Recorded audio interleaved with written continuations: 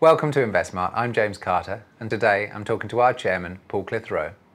Many of you may have first met Paul on his #1 rating TV show, Money. For many years, Paul's been an active advocate of financial literacy. He's chair of the government's Financial Literacy Board and Financial Literacy Australia. Today, however, I'm going to ask him a few questions that will give you some insights into why he's involved with InvestSmart and what he thinks of some of our services. Hi Paul, thanks for coming. Absolute pleasure. So Paul, could you give us some insight into why you got involved with InvestSmart?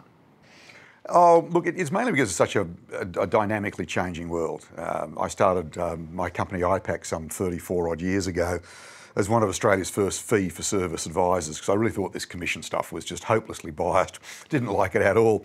And so we really felt 34 years ago there was a place for someone where you could pay a fee and you'd really get kind of like a bespoke tailor. You know, you'd get a really beautifully handmade suit for you. And I still think that's a wonderful model for many Australians. But look, bluntly, you'll need to be an Australian with a bit more money, because the trouble with bespoke is, by definition, you're talking about a lot of professional people's time, and so therefore the cost is high. Look, it is simply the way it is. But the issue for me is probably that a cheap suit's always been a cheap suit. But what's really different in the world of money, and I find it quite fascinating, is that technology has just really turned a complete revolutionary circle, to the point where now that advice is a fraction. It's a fraction of the price it used to be. Let me try and make that simple. 34 years ago, I certainly would have said to a typical investor, you need to own some American shares. And back then, probably would have cost us about 2% to buy them, probably about 2% per annum to actually hold the shares in some sort of fund. Whereas now, of course, here we can use an exchange-traded fund for, we're talking, 10, 20, 50 basis points. So the cost of investing has changed dramatically. But also, I really feel that I think there's a terrific place in the market for top quality advice firms. I strongly believe that. The reality is they can't service that many people. There are, for every, 10 people who walk in the door of a fee-for-service firm, there are probably another several hundred Australians who are saying, well, look, I'm probably not a big enough investor. And also many Australians, and I respect this, Australians are DIY people.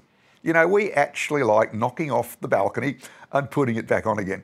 Big investors, small investors. So it's no surprise to me that people are saying, look, I'd like to do this from home. I'd like to use technology. I want to see the best in the world. And look, bluntly, I want it to be cheap. And there's no reason why you can't have that today. So simply, that's why I'm involved. Yeah, so you think it's a good service for all Australians, or most Australians, with an investment? Well, look, absolutely. I think you've got the time. It's very clear if you look at the, all of the capabilities inside an InvestSmart, where you've got Intelligent Investor, you've got Eureka Report, you've got asset allocation models, you've got all sorts of technology games that you can play to help you decide on your risk profile, your asset allocation, and so on. So, look, in actual fact, you really can do nearly everything online these days. But I'm still very respectful of people who'd really actually rather just spend a bit of time sitting down with a lawyer, an accountant, or a financial planner and actually getting that personal tailored thing going. So the reality is you can do everything online these days. But I really do stress, the big one for me though, is that we're now in an era of low returns. Now, when inflation was much higher, now you look at when I started IPAC back in '83, inflation was about 14%. By definition, you're looking at returns of nearly 20%, just across basic property and basic shares, just inflation plus 5 or 6%. Now, if you're paying, say, 2% for that, paying 2 to get 20, but if you're in an older fashioned model and you're paying 2% to get maybe 6%, that is a real challenge. Because the one thing I do know about investment is that fees are a certainty. And in particular, when we're anticipating a period of low inflation, low interest rates, and certainly in my view, lower returns than we've seen in the past, clearly you can't afford to be giving up, say, a third of your return in fees. So for me, it's not only the technology revolution, it's actually the investment climate means that fees are becoming a bigger proportion of our return. And what I see in a service like InvestSmart, and the reason I own shares in the company, and the reason I hold some of my investments here, is bluntly, I do think the cost of investing has to come down in this climate, and technology is a brilliant way to do it. InvestSmart seems to have been rolling up a number of businesses, Eureka Report, Intelligent Investor. Could you tell us why that's important to the group and what it means to our members? Look, I think the one-stop shop is rather overplayed as a marketing term. But it's reasonably obvious to me that if you're going to come to a very efficient, low-cost, technology-based solution, It seems to me that you want a reasonable amount of stuff in the supermarket. Now, it doesn't make a lot of sense to me that if I'm going to look at investing online or gaining information online, I really don't want half a dozen different sites I'm visiting. So the whole idea inside InvestSmart is that you're a young investor, you're an old investor. You're an investor with a lot of money, you're an investor maybe with no money at all, and you're looking to gain information, you're looking to gain knowledge. It seems to me that what a really good, transparent technology company would do, it'd say, look, here's a smorgasbord of stuff. Here's the buffet. We have our entrees, we have our main meals. You don't like fish, here's some meat. You'd like something a bit sweet for dessert, here's your dessert, and would you like to help yourself to a cup of coffee with that? I'm really into the idea that people graze.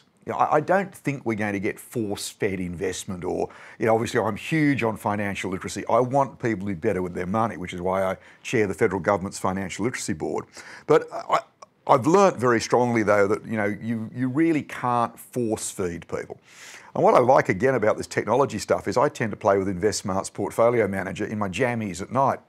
That sounds a bit lazy, I know, but often I've had pretty busy days. And for me, and I guess it depends upon your own sort of biorhythms, and I tend to be a late night person. And for me, that 9, 10 o'clock at night, I've had a bit of dinner and had a cup of tea, whatever. And I actually quite like to potter and have a bit of a play at that time of the night.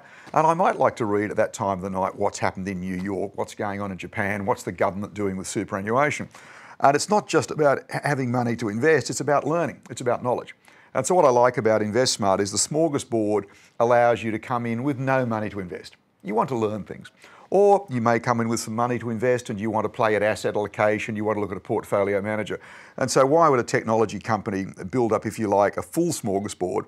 I think it's going to be so much easier for the consumer to actually get to know and trust one organisation. And let's face it, with technology, who are these people? And so in a sense, if you like, I do like the idea of having a sort of a trusted name where you're probably it's solving a number of your problems. Paul, you've got a lot of experience in giving financial advice. However, what would be the best piece of advice you could give to one of our members? Get organised. I know, look, I really look at it, and I know, this is what I love about InvestSmart, is parts of InvestSmart I don't use. And I think that's really interesting. And I think I'm really typical. For example, Intelligent Investor does such a wonderful job, with over 10 analysts coming up with all sorts of research around all sorts of interesting stocks. But funnily enough, that kind of doesn't, what's the word you youngsters would say? It's kind of not my vibe. It probably was when I was younger. And I do kind of like, reading about different stocks as part of my knowledge base. But you see, getting back to answering your question is I actually don't think that decision is what makes me money. I actually think what's always made me money is actually the simple stuff. And look, I know we'd all like the next share winner, the next property winner, whatever. But the answer I always give to people is, why do you think I'm still working? Now, if I actually knew if I had some miraculous insight, I'd be a billionaire and I'd go and buy a large boat and live in the Mediterranean, I guess. But I'm not. I'm a pretty normal sort of person, and I look back, and yes, I've done okay in property. Yes, I've done okay in shares. But where I've done best is by being organised. In other words, do I have positive cash flow? Because at the end of the day, if I'm spending more than I'm earning, I've got nothing to invest. So for me, it's about organisation. That's through the budget process. It's about surplus income. And certainly then organisation, and this of course is where InvestSmart's portfolio manager comes into play. Because when I start to get myself organised and I've got money to invest, I then don't want to own investments all over the place that I lose track of. We've still got what Australians have now lost, tens of billions of dollars in superannuation because we tend to have too many super funds.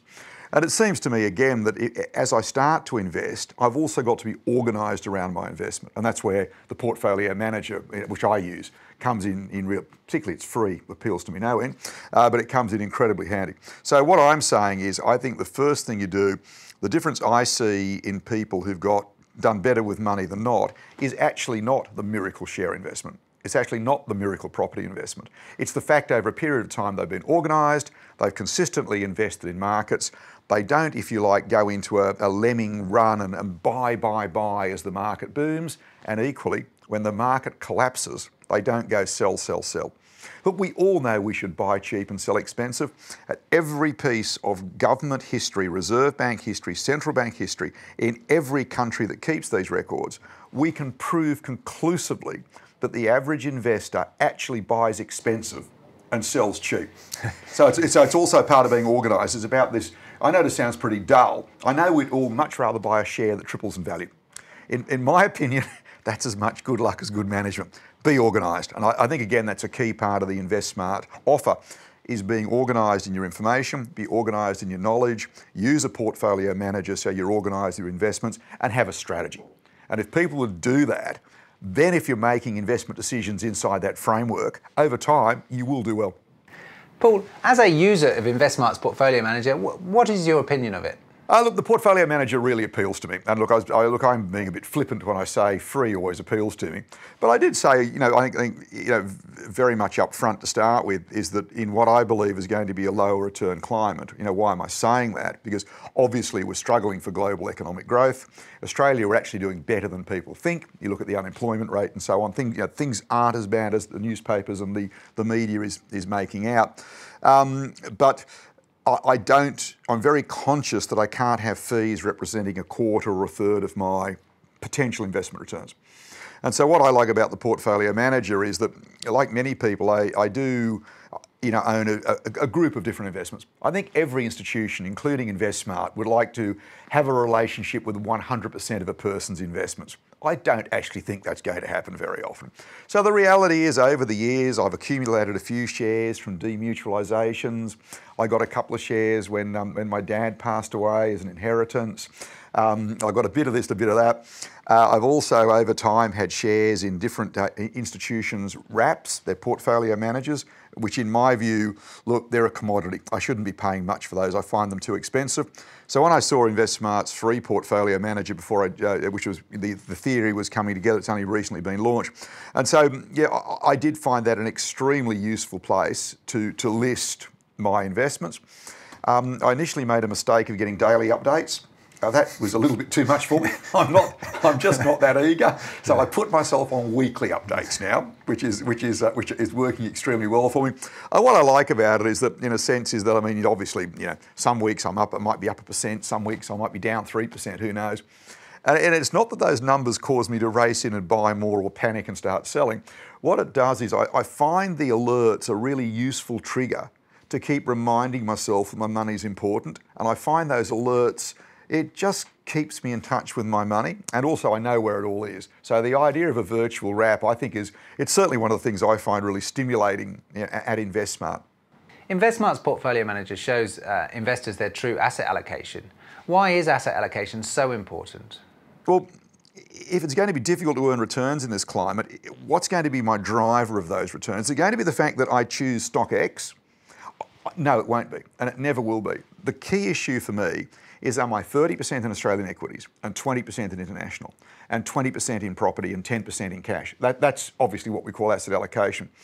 And so the primary issue for me is my age and my risk profile. I've got 3 young adult children. I don't want them investing like me. And bluntly, probably my 3 young adult kids I'm probably a little older than the average InvestSmart member, and my kids are all under 29, and they're just probably a bit younger or just getting close to that sort of age. And so, my kids say, Dad, so, should we go out and try buy 20 stocks and diversify our risk? And I go, no. And they go, well, why not? It's worked for you. And I said, no, it's worked for me because as a younger Australian, I concentrated risk. And in a sense, I'd love to give the perfect answer for every InvestSmart member and every Australian about how you invest, but it's nonsensical. Yeah. We invest around our risk profile, our if you like, our sleep at night test. If you buy something and you lose sleep, you've bought the wrong thing. I don't care how good it is. So it's all about asset allocation.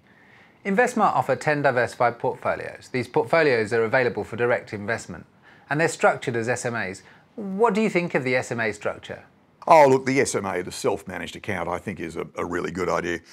Look, a problem inside a typical managed fund unit trust, which I'm also an admirer of, but one of the issues in there is that you're bulked in with everyone else. And, I sit on the board of a number of companies, including listed investment companies and companies running managed funds. And I think they're, huge improvement for investors compared to where we used to be. But the challenge in a sense is you're always thinking to yourself around trading policy inside the fund and also distribution policy.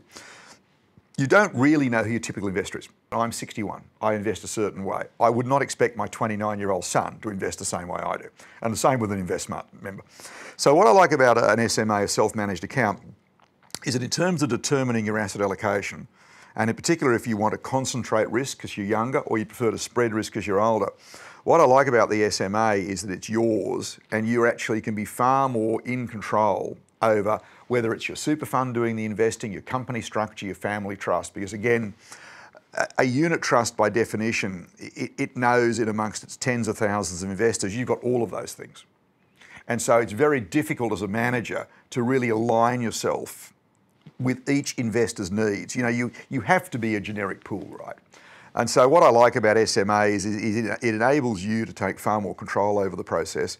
And while I never ever want anyone to invest because of tax, you know, in my opinion, you look to make a great investment decision and then you worry about the tax structure second. Like you get your tax structure right and you make a poor investment, the tax structure is not going to help you. Yes. Like a poor investment's a poor investment, it's a poor investment.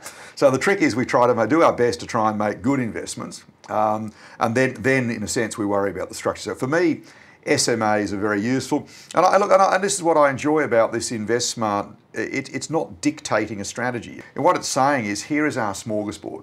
Here is Eureka information. Here is intelligent investor information, which is more share-based. I really like the idea of saying, no dictatorship, it's a democracy, it's about you making choices, but here are all the things you need. Here's information. Here's the free portfolio manager to keep things under track. Here's do-it-yourself in Intelligent Investor, or here's the portfolio that does it for you, and you can literally fill in a prospectus online, and you know it's done. And it's not you telling me what to do. I'm deciding what to do. InvestSmart's job is to give me the tools to allow me to make that choice. Great, thank you. So yeah, so SMAs give you control. Correct. And they also give you options, and they're particular options that'll fit my tax position. I don't really want to be in a basket of super funds and individual investors and company structures and family trusts, because I think I'll end up getting a good result, but I think we're all quite different in that structure. In your recent interview with the ASX, you talked about younger investors being more concentrated and older investors being more diversified. In saying that, do you think younger people could find value in the intelligent investor offering and in the end pick winning shares?